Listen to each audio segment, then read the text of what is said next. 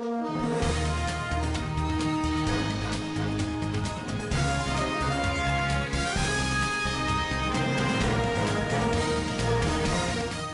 Opposition Citizens Coalition for Change (CCC) party announced yesterday that it will be closely observing how the Zimbabwe Electoral Commission (ZEC) conducted themselves as it announced the results of the election. The election, according to the party, was not free or fair. Preliminary findings favor the party, CCC spokesperson Promise Mwanonzi stated during a press briefing in Harare.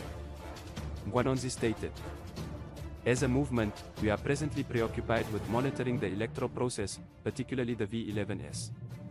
The Constitutional Court's appeal of President Emmerson Mnangagwa's contested 2018 election victory included the V11S. The presiding officer is required by the Election Act to publish the V11 paperwork carrying election results outside a polling place. We are keeping an eye on ZEC and are hoping that it will act morally." According to Mwanonzi, there are some places where they won't put V11 and V23 notices. The presiding officers are allegedly given orders to make shady phone calls before publishing the V11S in some cases. ZEC is the target of multiple allegations from CCC, which charges that it colluded with ZANU-PF to rig the election. ZEC's tardy delivery of ballots to some urban polling locations raised complaints from CCC, which led to a delay in voting. According to Mwanonzi, "We believe the process is fundamentally defective and is unable to achieve a free and fair electoral outcome." In the meantime, the CCC denounced the detention of poll observers from the Election Resource Center and the Zimbabwe Election Support Network (ZEC).